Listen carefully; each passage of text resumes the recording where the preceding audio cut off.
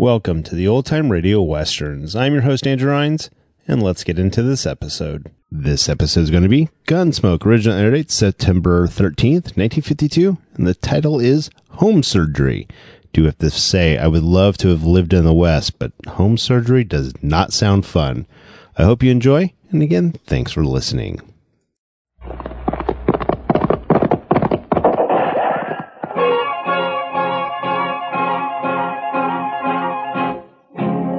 Around Dodge City and in the territory on west, there's just one way to handle the killers and the spoilers, and that's with a U.S. Marshal and the smell of Gunsmoke.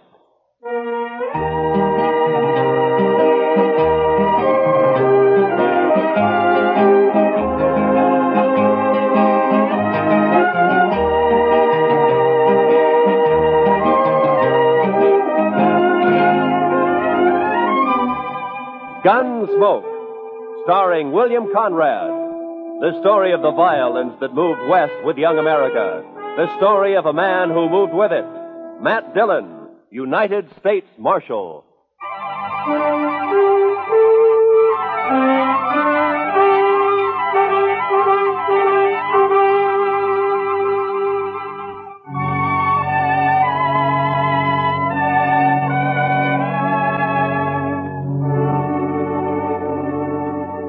They told us a man we'd been looking for, a murderer, was in a cow camp on the North Fork of the Canadian River, about 100 miles south of Dodge. So Chester and I rode down to take a look. We found a fella there with a right name, but the wrong face. So we started back.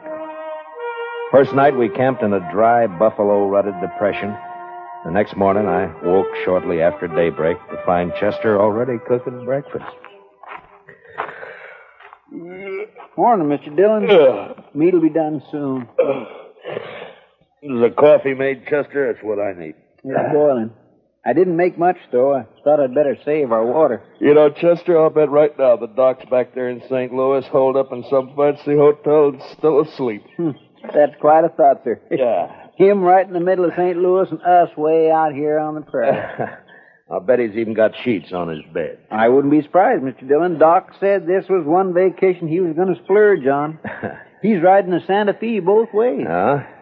Well, meat's done. I cleaned off this rock here to cut it on. Oh, good.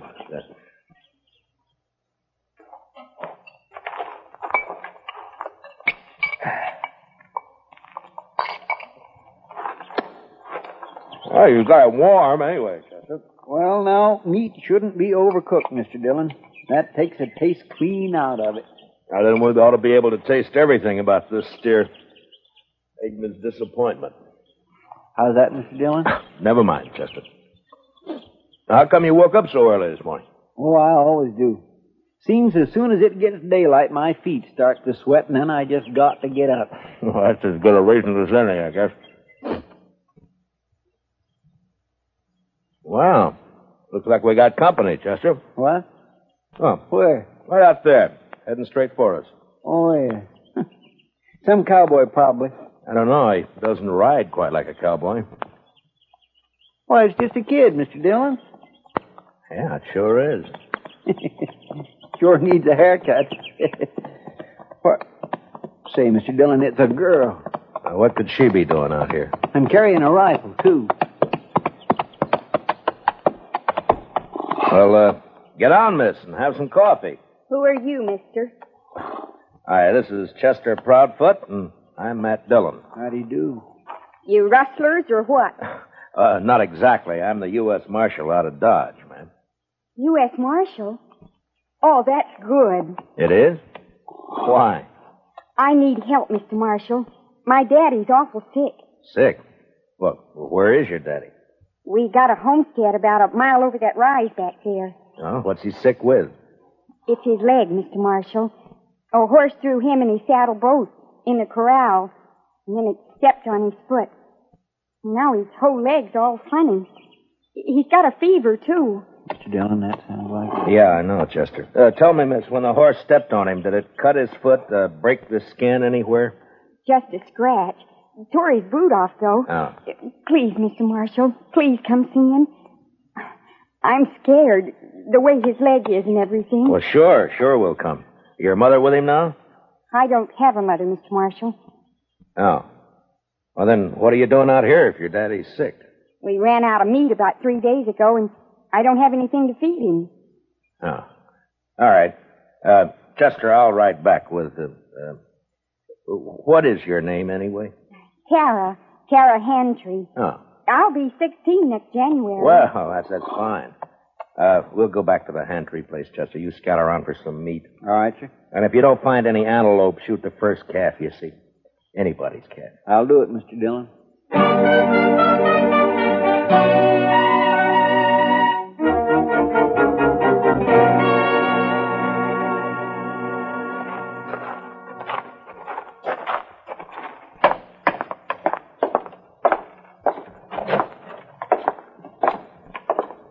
He's in the sleeping room, Mr. Marshall. No.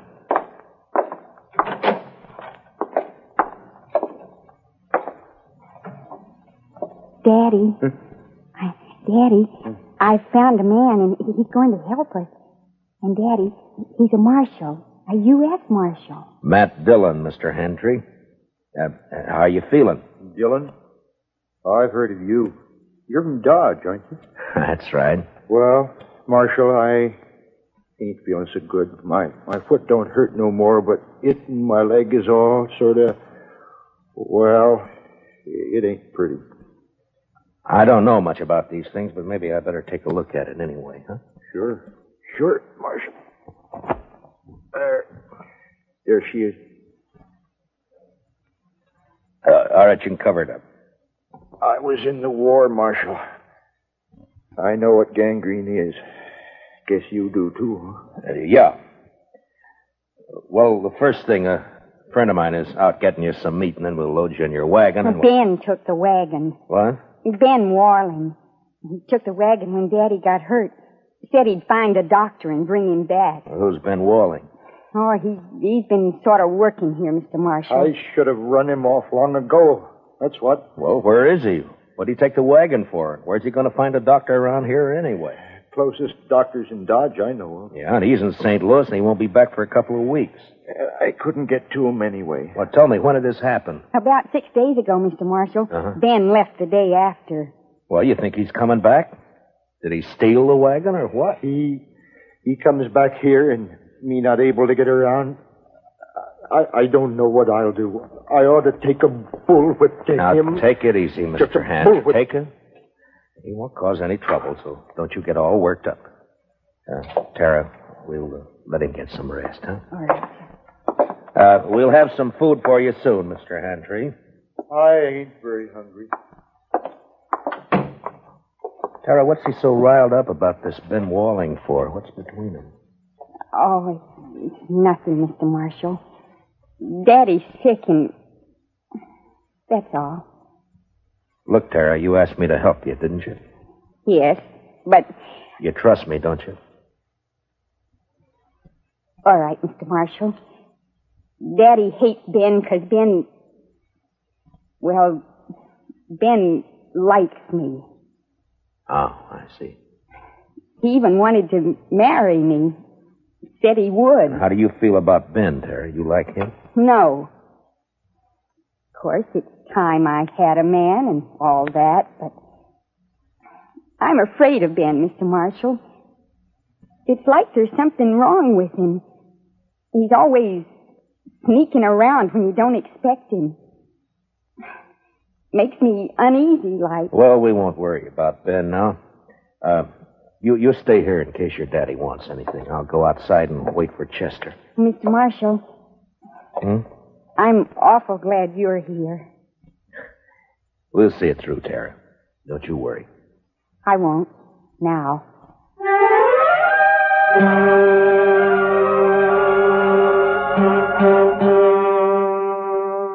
I went outside and walked over to the small corral that stood nearby. There I rolled a smoke and looked out across the flat distances of the prairie. And I wondered how anyone could survive in all that emptiness. Hantry lying on his bed back there in the house. He wouldn't survive. The prairie'd got to him all right. And its vast loneliness had put him out of reach of any help. And Tara. What could she do out here in this endless land of grass? I was glad to get my mind off it when Chester rode in with an antelope across his saddle. We hung it on the corral, dressed it, took a hind quarter into Tara, and we went back outside and sat down. Yes, sir. She's a plucky girl, Mr. Dillon. Yeah, fine girl, Chester. Yeah, but this Ben fella, I just don't understand his going off with the wagon like that. Well, it doesn't matter much now. Entry won't last more than a day or two, anyway. It's that bad, is it? Yeah, blood poisoning, Chester. As soon as it reaches his heart, he's done for. Well, isn't there any way to stop it? Yeah, sure. Cut his leg off. Oh. Too bad Doc isn't here. Yeah.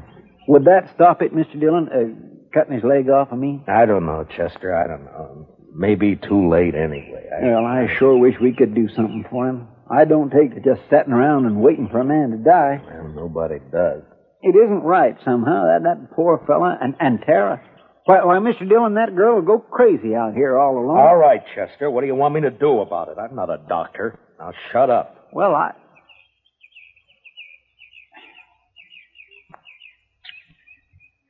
Mr. Dillon, you could do it. I know you could. Do what? Be a doctor. Long enough to save Mr. Handry's life. Are you anyway. out of your head? No, sir. Then what are you talking like that for? The most I ever did was doctor a horse for the colic. That's fine training for this, isn't it? I know. I couldn't do it. I just plain don't have the spirit. But you do. Oh, why didn't I leave you back in Dodge? It wouldn't have mattered anyway, Mr. Dillon, because you would never just stand by and let a man die. Let's go talk to him, Chester. Yes, sir, Mr. Dillon.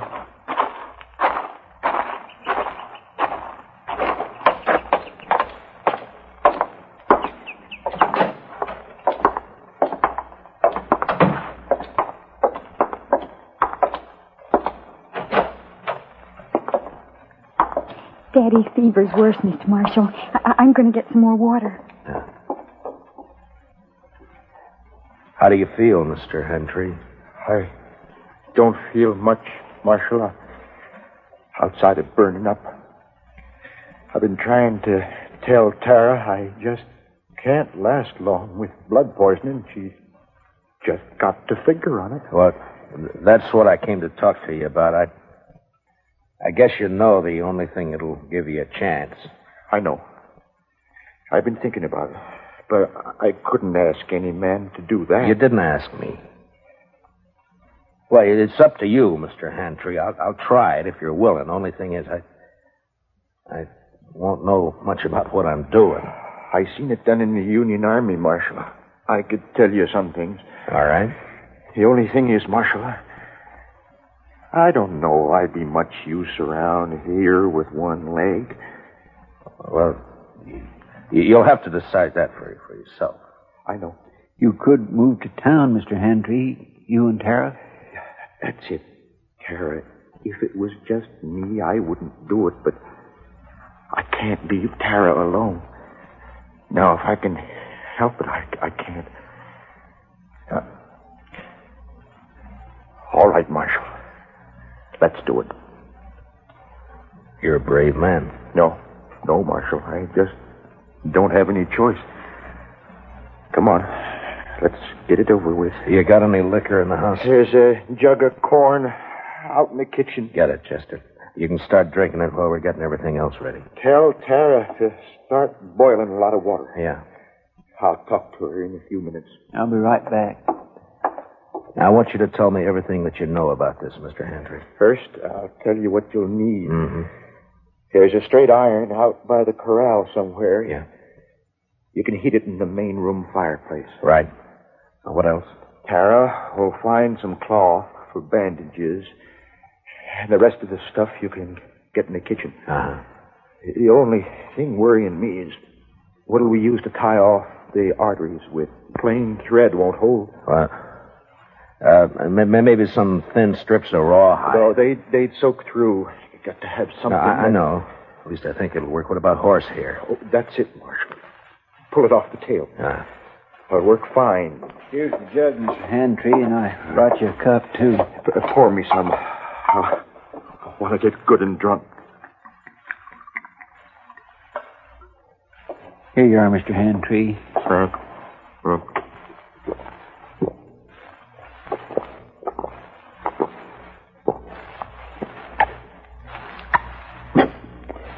You know, I ain't been drunk in the daytime since we got the news about President Lincoln in the spring of 65.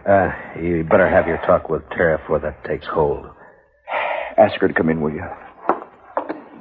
Come on, Chester, we got work to do. Yes, sir. Good luck, Mr. Handtree. Thanks. Well, Marshal. Yeah. Marshal, I'll try to make it easy for you. Yeah, sure.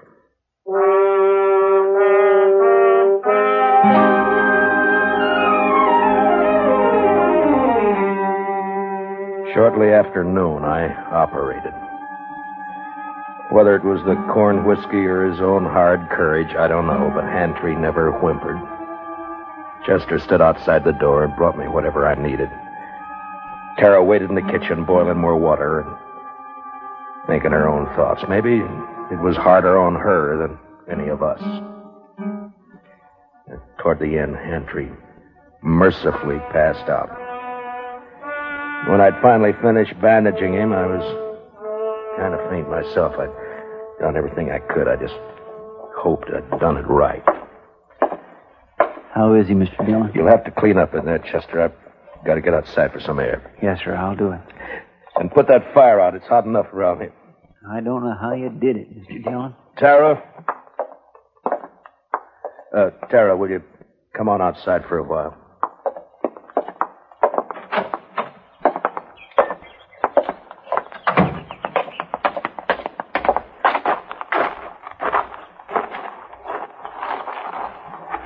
Is Daddy all right? Is he all right, Mr. Marshall? It's all over, Tara. We'll just have to wait and see now.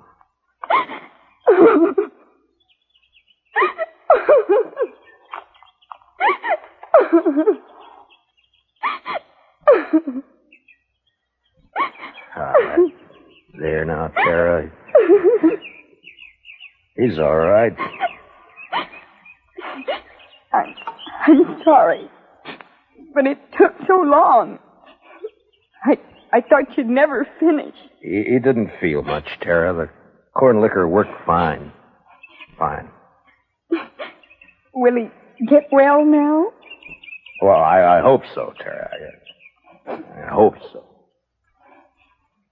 Mr. Marshall, are you going to wait and see?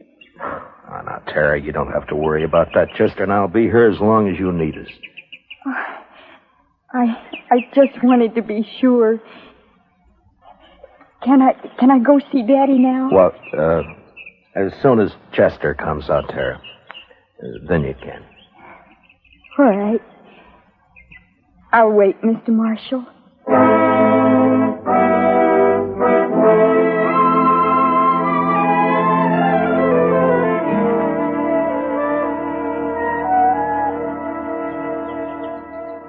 It beats me, Mr. Dillon, how he can just lay there so quiet and peaceful. It's only been 4 or 5 hours, Chester. The liquor hasn't worn off yet. He drank nearly the whole jug.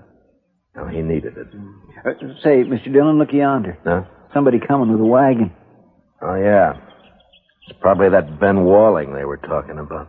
I'll bet that's who it is, all right. Wonder what he'll have to say for himself.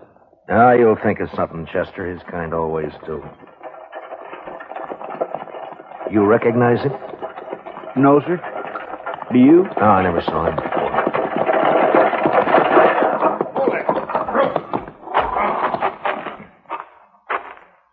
Hello? What are you doing here? You Ben Walling? How'd you know? The Handtrees, they've been wondering about you. Oh, yeah, sure. He's old Handtree, anyway. He's all right. He is, huh? You've been gone a long time, Ben. Where were you? I don't know you, mister, but you sure ask a lot of questions. You can answer them one at a time. Now, where were you?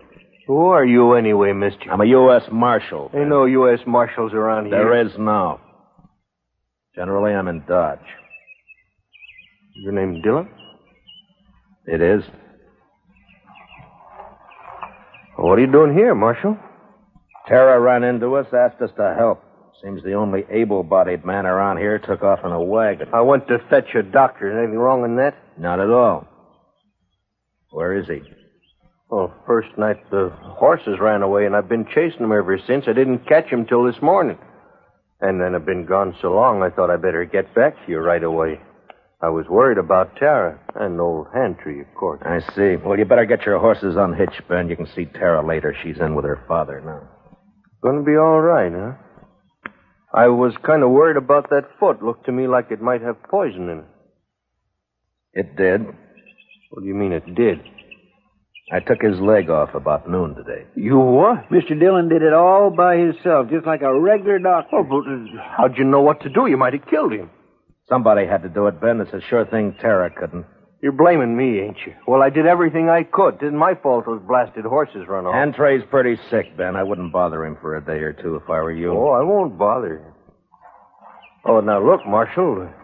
You can leave now. I'll handle everything here. We'll leave. As soon as Hantry's able to take care of himself again. All right, stay as long as you like. I don't care. Mr. Dillon, Yeah. I think that Ben is a no-good liar. You're right on both counts, Chester. I'll tell you something else. You see that saddle over there? Well, that belongs to Mr. Hantry. Yeah, I know. I looked at it this noon. Somebody cut the cinch strap on it. Cut the cinch strap? Mm-hmm. No wonder that bronc bucked him in the saddle off Bull. Well, do you think Tara did it? Oh, my goodness gracious, no, Mr. Dillon. Tara'd never do a thing like that to her own. It was Ben, wasn't it? That'd be my guess. He figured the old man would get hurt, maybe killed. Why, sir? So he'd have a free hand with Tara. Why, is that low down? Mr. Dillon, let me arrest him. Not yet, Chester. There's plenty of time. All right, sir. I'll wait.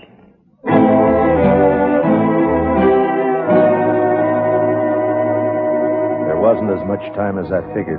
Hantry had a bad night, and by morning he was so weak he couldn't lift his head.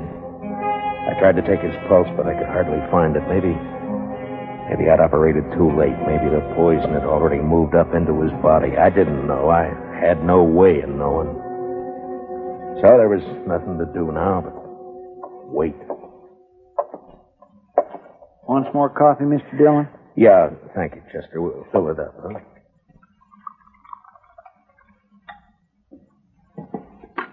Tara won't eat anything at all, sir. She just sat there by his bed, hasn't slept a wink I know of. Well, it's her father, Chester. He's all she's got. I never thought much about it before, Mr. Dillon, but seeing Tara, I kind of wish I had a daughter. You'd have to change your profession if you were going to take care of a daughter, Chester. Why, I don't have any profession, Mr. Dillon. Oh, Mr. Marshall. Yeah, what is it, Tara? Please come. Daddy wants you. I think he's... You better come too, Chester. Yes, sir.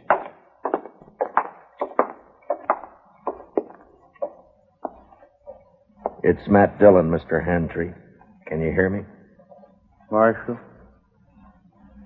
I can't hold out no more. Now, don't say that. Keep fighting, man. You'll pull through. No, Marshal. I'm going to die. Oh, Daddy. Daddy. Tara. It's about Tara, Marshal. Don't leave her here. Ben Walling, he's no good. He'll try to keep her. Now, don't you worry about Ben Walling, Mr. Hantry. I promise you he won't get anywhere near Tara. Now or ever. Thanks, Marshal. He's a bad one. Tara can't stay here alone. She can't work this place. It's a bad way to die. Not knowing. Now, I want you to listen to me. Listen to me now. Yeah? I promise you something else, too. I'll take care of Tara.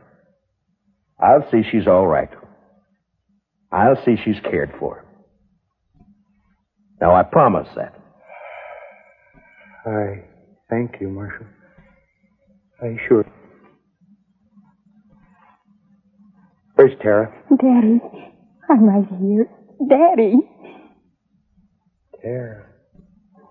Come on, Chester. Daddy. Daddy.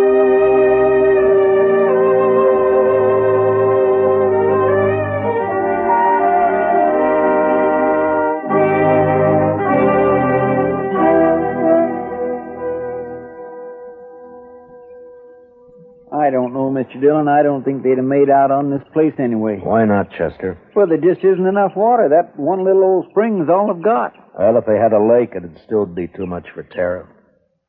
What are we going to do with her, Mr. Dillon? I don't know, Chester. We'll have to think of something, though. My, I wish she'd come out of that house. I don't like it, her in there breaking her heart. Give her a little time, Chester.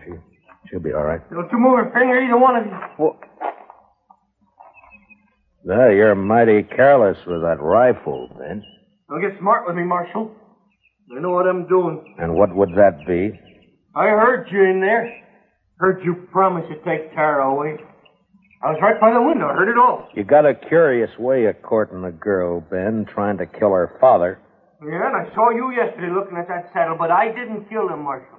You did. that's a lie, Ben Walling, and Well, you you know shut it. up. I won't shut up. If we'd have just got here sooner, Mr. Dillon would have saved him, that's all. It was too bad you got here at all. Because you're going to die for it. Both of you. Put the gun down, Ben. You're under arrest for attempted murder. You stay right where you are, Marshal. You know, I have an idea you've smelled powder before, Ben, and that you're afraid of it. Marshal? I have an idea that's why you tried to get hand-tree like you did instead of facing it. Stop her. And right now you wish you didn't have that rifle at all, don't you, Ben? Because I might have to shoot you for it, huh? No, don't, Marshal. Give me that. You all right, Mr. Dillon? He didn't even try, Chester. Rifle went off when I knocked it aside. That's all. He was scared to death. Well, I didn't feel exactly comfortable. Well, tie him up and keep an eye on him. I'll go see Tara. Yes, sir, Mr. Dillon.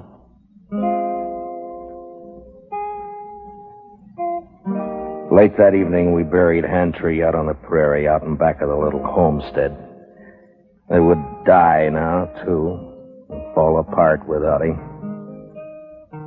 The next morning, we loaded everything we could get into the wagon. With Tara beside me, we started out for Dodge. Ben Wallen never said a word. Chester led his horse, and they rode along ahead of us. I had plenty of time to tell Tara all about Dodge and how there were some good people there and how we'd find her a home and family. She sat there, tight-lipped. She didn't say much, but she never once looked back.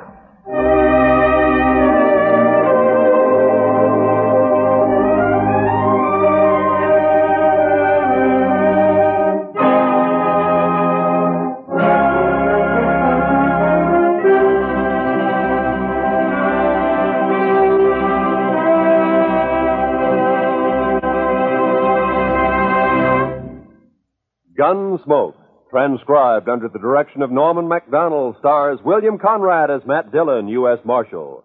Tonight's story was specially written for Gunsmoke by John Meston, with music composed and conducted by Rex Koury.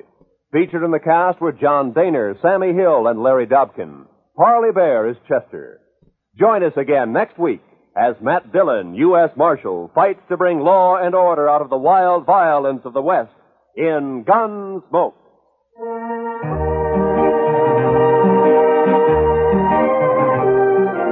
In case you didn't know, Jack Benny and his gang begin their new season tomorrow night.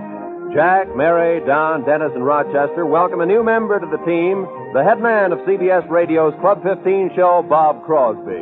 Roy Rowan speaking. Remember, the top dramatic show of them all, the Lux Radio Theater, is heard Monday nights on the CBS Radio Network.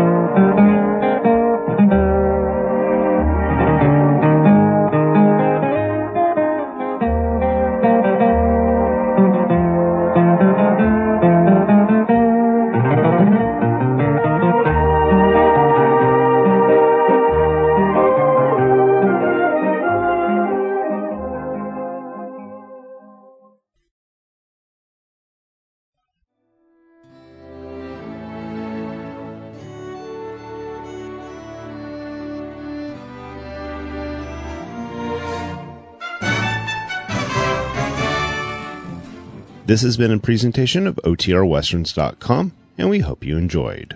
Please take some time to like and rate our shows in your favorite podcast application. Follow us on Facebook by going to OTRWesterns.com/Facebook. Subscribe to our YouTube channel by going to OTRWesterns.com/YouTube. And send us an email, podcast@OTRWesterns.com.